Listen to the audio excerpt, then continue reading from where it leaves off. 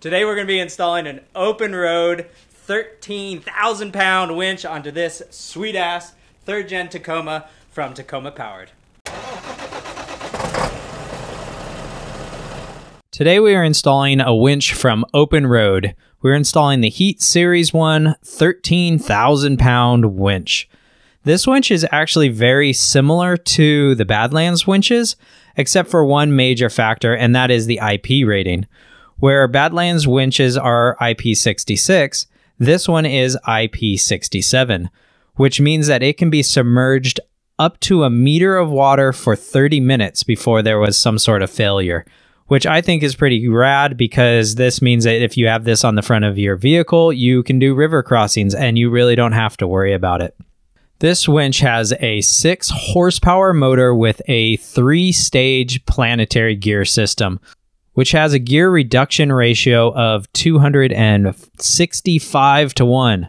Another interesting feature about this winch is that it can draw a current upwards of 415 amps. And we have a very good solution for that later in the video, so make sure that you keep your eyes open. All right, now that we have the bumper off, we're gonna put the winch into place and we're gonna see if we can put the module on the top, if there's gonna be enough room for underneath the grill. That's going to be our next real test. But now, for right now, we got to get this boy onto that boy.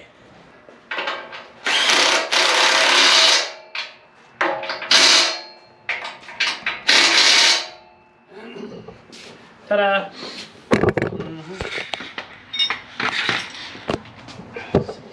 More plate. One of the first steps when setting up your winch is to correctly route the line underneath the drum of the winch and out the front of the bumper. Set this up first so that you don't have to fiddle and push that line around after you've mounted it and cranked it tight down to the bumper. So you see how each of these posts here are color coded. There's a red ring on this one. You can't really see it because of the body, but you can see the black ring on this one. And then you can see the red one and the yellow one. The black is going to be your ground, yellow is your control, and red is your power, your main power. So that's going to go hook up to these guys. Exactly.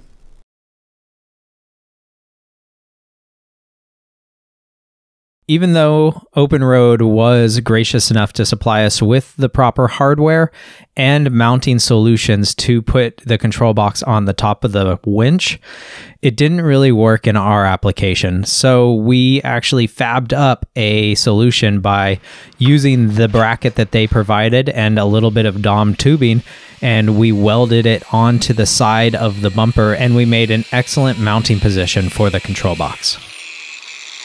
A hole in these. Now there is. You just burned that in right now. No, I didn't, did I? Yeah. Holy shit. It was smoking. I'm like, my fingers are getting hot. Yeah, it should be good. Oh, there it is. It's right there. It's right there. This is the look you get now. The G spot. Oh, it's right there. Spot. Where's the tool? It's right here. You dropped it. I picked it up for you. That worked out for you. It did. It's actually Jimmy's. Once the bracket was fabbed up, we could mount the control box to it. Then we could run the lines from the control box to the winch in the correct color locations. Now that all that is completed, we can actually mount the bumper back up to the truck and start running all the wires. So anytime you're setting up a winch, there's lots of different ways to do it. This is my favorite way, is by getting a 350 amp solenoid. You can get these from Warren, or you can find them a lot of different places. Amazon has them. But what these do is they're essentially a really big relay. So you have your power from your winch coming into one side terminal, and then you have the power going from the other side terminal out to your battery terminal. And then you have these two guys, which are the control for the relay. So they'll trigger everything to connect together, and these run to a switch in your cab. And what this does is it makes sure that when you're not using your winch, there is no power going to your winch. So usually if you want to fuse a winch, you're going to fuse it and you're going to gimp your winch, because winches will pull more amperage than your fuse can handle. And so, or if your fuse is actually rated for your winch, a short is going to be less pull than what the fuse is. So a fuse isn't really going to do anything. So running a solenoid, a big solenoid, is going to make it so that you can shut off power all the time when you're not using your winch and only have the power running to your winch when you want to use it.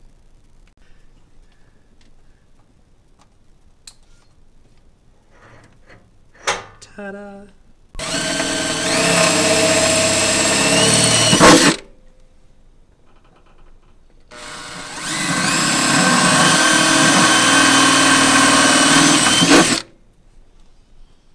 When installing a winch, you want to use some of the largest wire that you possibly can.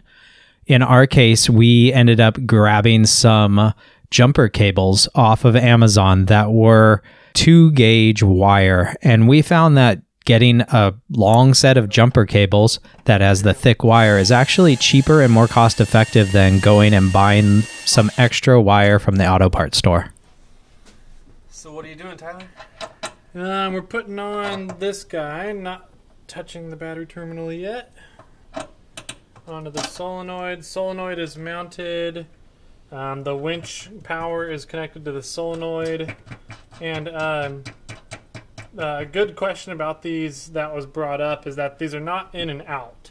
You can do it on either way. All the solenoid does is it connects the power and closes the circuit between these two posts. So you can have power going on this one and winch on this one, or power on this one, winch on that one. Either way, it doesn't matter. If you want to, what we can do is zip tie it there just so it's not rubbing on your vacuum hose, because it'll go through the vacuum hose before it'll go through the sheath. So we can zip tie it there, or we can pull it down here and zip tie it to one of your brake lines. Yeah, just push it down just so that right it's there. clearing your box here, and Yeah. I mean, it'll probably stay right there. Without Yeah. Look at that, perfect. Woohoo!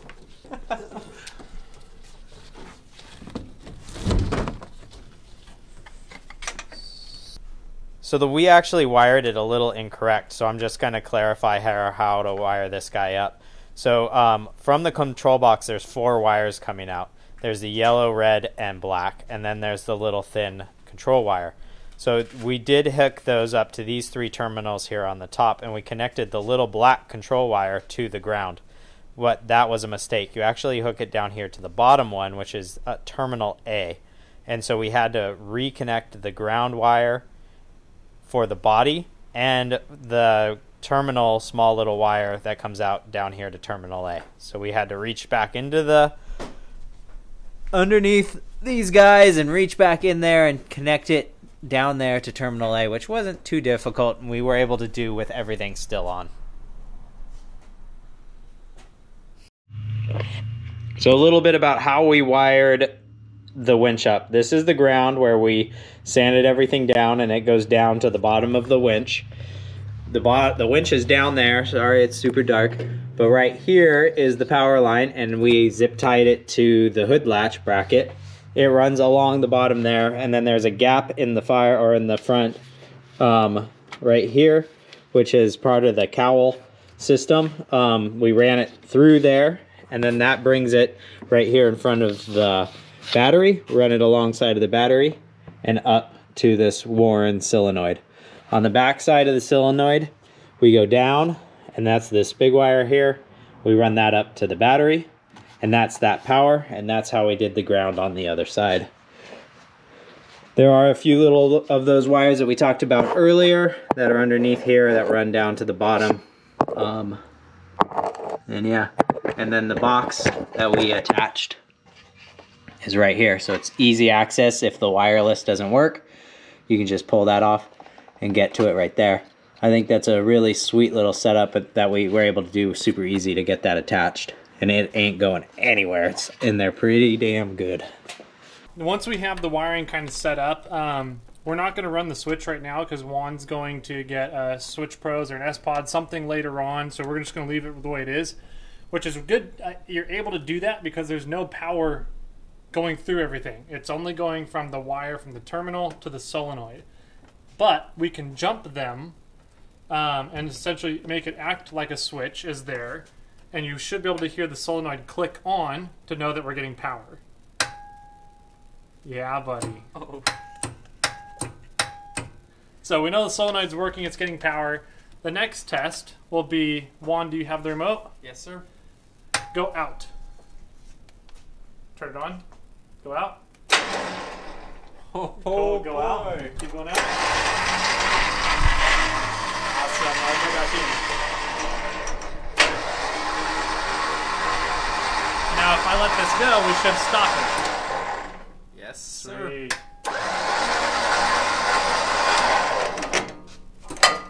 Beautiful. That's a winch install. Thanks, Open Road, for donating this winch so we could do this awesome install. This thing's a 13,000-pound winch. It's a beast. It's a bit much for these Tacomas, but you never know who you're going to pull out, so that's really cool. Thanks for Tacoma Powered for bringing out their truck so we can do this install on it. If you have any questions about the install, please put it down in the description below. And like always, my friends, keep crawling.